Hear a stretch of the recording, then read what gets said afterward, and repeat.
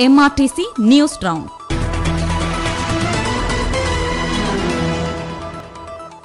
வணக்கம். பல்கலை செய்திகள். முதலில் தலைப்புச் செய்தி. ஜாழ்ப்பாண பல்கலைக்கழகத்திற்கு உயர்கல்வி அமைச்சர் விஜயம்.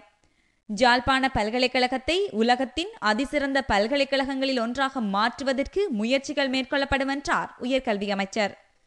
எதிர்காலத்தில் பகிடிவதைகள் இல்லாது ஒழிக்கப்படும் என்றார் பல்கலைக்கழக மானியங்கள் ஆணைக்குழுவின் தலைவர். தென்பகுதி மாணவர்களின் அடிப்படை தேவைகள் விரைவில் பூர்த்தி செய்யப்படும் என ஜாழ் பல்கலைக்கழக துணைவேந்தர் தெரிவிப்பு. நிதியமைச்சின் ஆதரவு எப்போதும் ஜாழ் பல்கலைக்கழகத்திற்கு உண்டு. திரைசேரியின் திட்டமிடல் பிரிவின் இயக்குனர் தெரிவிப்பு. உயர்கல்வி அமைச்சர் S.P.Thisanayake ஜாழ் பல்கலைக்கழகத்திற்கு விஜயம் ஒன்றினை மேற்கொண்டிருந்தார்.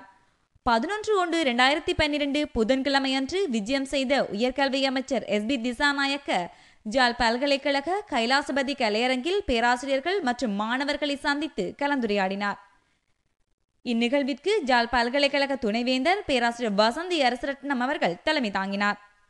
காலை 9:30 மணியளவில் வருகை தந்த உயர்கல்வி அமைச்சர், சிறு கைத்தொழில் அமைச்சர் மற்றும் அமைச்சின் பிரதிநிதிகள் பல்கலைக்கழக வளாகத்தில் அமைந்துள்ள பரமேஸ்வரன் ஆலயத்தில் இடம்பெற்ற விசேட பூஜை வழிபாட்டிலும் கலந்து கொண்டனர். ஜாழ்ப்பாண பல்கலைக்கழக கைலாசபதி கலையரங்கில் இடம்பெற்ற விசேட கலந்துரையாடலின் போது அமைச்சர் S.P.Thisanayake எதிர்காலத்தில் ஜாழ்ப்பாண பல்கலைக்கழகத்தினை உலகத்தின் அதிசிறந்த பல்கலைக்கழகங்களில் ஒன்றாக மாற்றுவதற்கு முயற்சிகள் எடுக்கப்படும் என்றார்.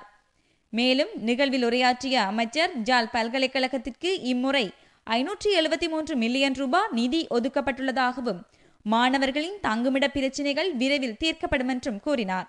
தற்போது உடனடியாக மாணவர் விடுதி ஒன்று அமைத்து தரப்படும் எனவும் இன்னும் ஓரிரு மாதங்களில் மேலும் 2 விடுதிகள் அமைத்து தரப்படும் என்றும் கூறினார்.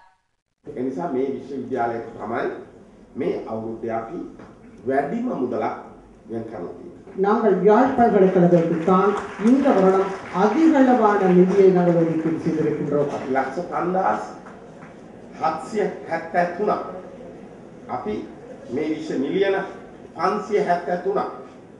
අපි වෙන් කරලා තියෙනවා යාපනීය විශ්වවිද්‍යාලයට ඒ අවශ්‍ය අඩුපාඩු මේ අවුරුද්ද තුල හදන්න. 573 மில்லியன் ரூபாய்களை யாழ் பல்கலைக்கழகத்தின் அபிவிருத்திக்காக இந்த வருடம் நாங்கள் ஒதுக்கீடு செய்திருக்கின்றோம். එස දරුවනි අපිට මේ විශ්වවිද්‍යාලය මේ ලෝකේ ඉහළ මට්ටමේ විශ්වවිද්‍යාලයක් පවත්වා ගන්න ඕනේ. எமது அன்பார்ந்த மாணவ செல்வங்களே, இந்த யாழ் பல்கலைக்கழகத்தை உலகத்தில் இருக்கின்ற அதிசிறந்த பல்கலைக்கழகங்கள் தரத்திற்கு இதை நாங்கள் உயர்த்த வேண்டும். ஆகவே இயன்ற அளவு விரைவில் உங்களது விடுதி வசதிகளை நாங்கள் அதிகரிப்போம்.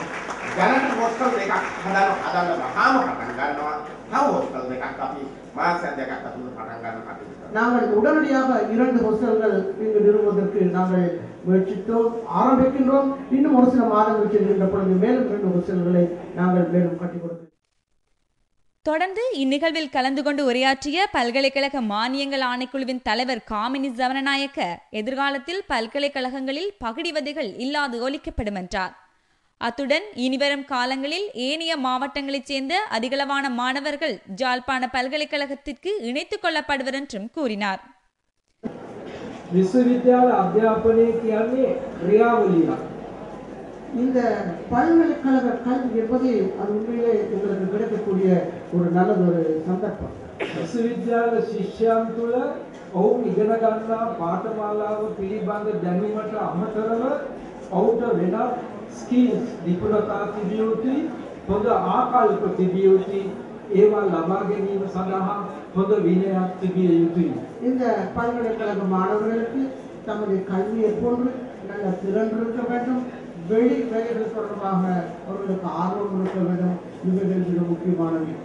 මම විශේෂයෙන් මේ විශ්වවිද්‍යාලයේ ශිෂ්‍ය සංගම් වල ඉන්න සභාපති ඇතුළු සියලු තනතුරු දරන ශිෂ්‍යයන්ගෙන් ඉල්ලා සිටින්නේ ඔය කම්බුලට ගහන නවකවදේ කරුණාකර නතර කරන්න. இந்த பல்கலைக்கழகங்களிலே பல்கலைக்கழகத்திலே இருக்கின்ற மாணவ தலைவர் அவர்கள் உட்பட ஏழையவர்களுக்கு நான் கூறுவதுதான், தயவு செய்து இந்த கன்னத்திலே அறைகின்ற அந்த மாணவர் பகுதியை நிறுத்துவார். நிகழ்வில் உரையாற்றிய ஜாழ் பல்கலைக்கழக துணைவேந்தர் பேராசிரியர் வசந்தி அரசரட்னம் தென்பகுதி மாணவர்கள் எதிர்கொள்ளும் தேவைகள் தொடர்பாக கலந்துரையாடி அவை விரைவில் பூர்த்தி செய்யப்படும் என்றார். மேலும் மாணவர்களது நலன் கருதி மாணவர் விடுதிகளில் தமிழ், சிங்கள, முஸ்லிம் மாணவர்கள் இணைத்தே தங்க அனுமதித்துள்ளதாகவும் கூறினார்.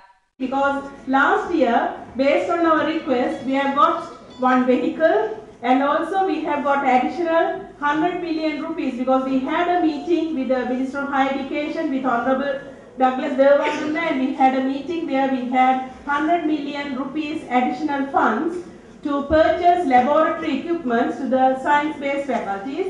In addition, from this fund, we also have distributed some funds to the management faculty as well as to very few amount to the arts faculty and also to the arts faculty, the administrative officers.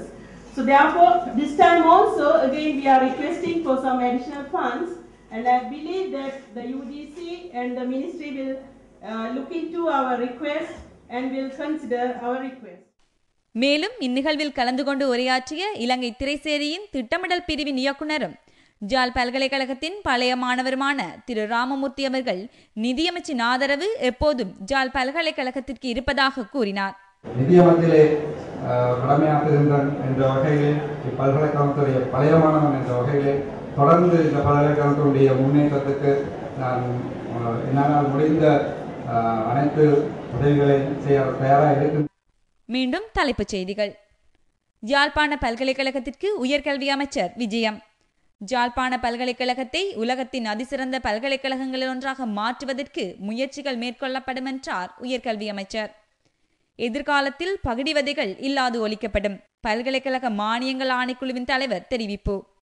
தென்பகுதி மாணவர்களின் அடிப்படை தேவைகள் விரைவில் பூர்த்தி செய்யப்படும் என்றார் ஜாழ் பல்கலைக்கழக துணைவேந்தர். நிதியமைச்சின் ஆதரவு எப்போதும் ஜாழ் பல்கலைக்கழகத்திற்கு உண்டு. திரைசேரியின் திட்டமிடல் பிரிவின் இயக்குனர் தெரிவிப்பு. வணக்கம். MRTC news round.